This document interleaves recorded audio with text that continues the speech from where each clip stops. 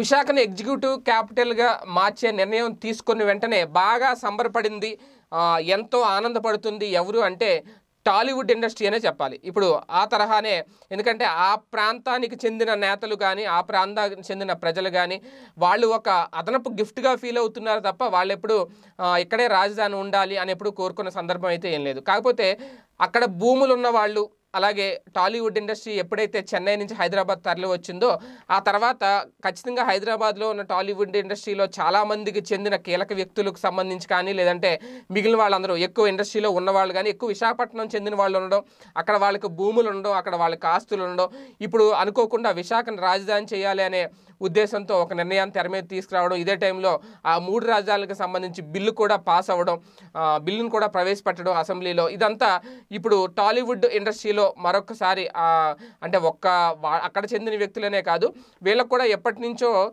ఒకవేళ ఎలాంటి ప్రభుత్వ సపోర్ట్ ఉన్నా ఖచ్చితంగా టాలీవుడ్ ఫిల్మ్ ఇండస్ట్రీని విశాఖలో కూడా కంటిన్యూ చేయాలి, విశాఖలో కూడా నడపాలి అనే ఉద్దేశంతో ఉన్న చాలామంది ఇప్పుడు సంబరపడుతున్నారు. అలాగే జగన్ గారికి అభినందనలు తెలుపుతున్నారు సోషల్ మీడియా వేదికగా అనేది చాలా స్పష్టంగా అర్థమవుతుంది. ఎందుకంటే ఇప్పటికే అక్కడ చాలామంది కొంతమంది పెద్దలు, టాలీవుడ్ ఇండస్ట్రీ పెద్దలు అక్కడ స్టూడియోలు ఏర్పాటు చేయడానికి, ఎందుకంటే షూటింగ్లకు సంబంధించి అక్కడ ఒక చిన్న ఫిలిం సిటీ లాంటివి ఏర్పాటు చేయడానికి ప్రయత్నాలు చేశారు. కాకపోతే అది చాలా వరకు వర్కౌట్ అవ్వలేదు. కానీ ఇప్పుడు అక్కడ ఒకేసారి రియల్ ఎస్టేట్ పెరిగిపోవడం, ఇప్పుడు కంప్లీట్గా రాజధాని అక్కడే ఏర్పాటు అవ్వడం, పరిపాలన అంతా అక్కడే జరుగుతుండడంతో మళ్ళీ వాళ్ళ ఆశలు చిగురించినట్టు అయింది. జగన్మోహన్ రెడ్డి గారు తీసుకున్న నిర్ణయం ఏదైతే ఉందో, ఎందుకంటే అక్కడ సినిమా హాల్ కూడా చాలా అప్డేటెడ్, ఇక్కడలాగే ఇప్పుడు హైదరాబాద్లో ఎలాగ ఐమాక్స్లు ఎలాగా ఇవన్నీ ఉన్నాయో అంతకు మించి అక్కడ ఏర్పాటు చేయాలి అంటే ఫిలిం ప్రొడ్యూసర్స్ కానివ్వండి లేదంటే డిస్ట్రిబ్యూటర్స్ కానివ్వండి వాళ్ళందరికీ ఒక రకంగా ఇప్పుడు ఇది ఒక మంచి గుడ్ న్యూసే.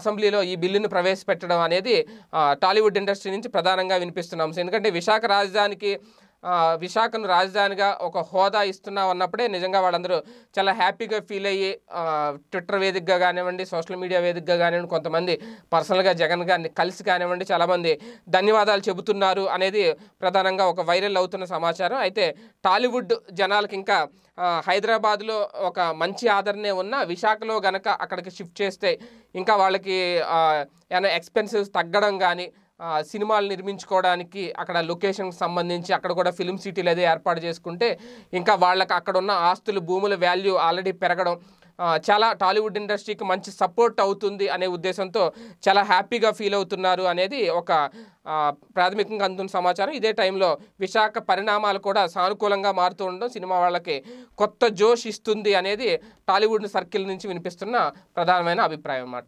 చూద్దాం ఏం జరుగుతుందో. స్టేట్ చేయండి. మీరెక్కడున్నా ఏం చేస్తున్నా ప్రపంచంలో ఏం జరుగుతుందనేది ఇప్పుడు మీకు పెట్లోకి తెచ్చేసింది ఆన్లైన్ యాప్.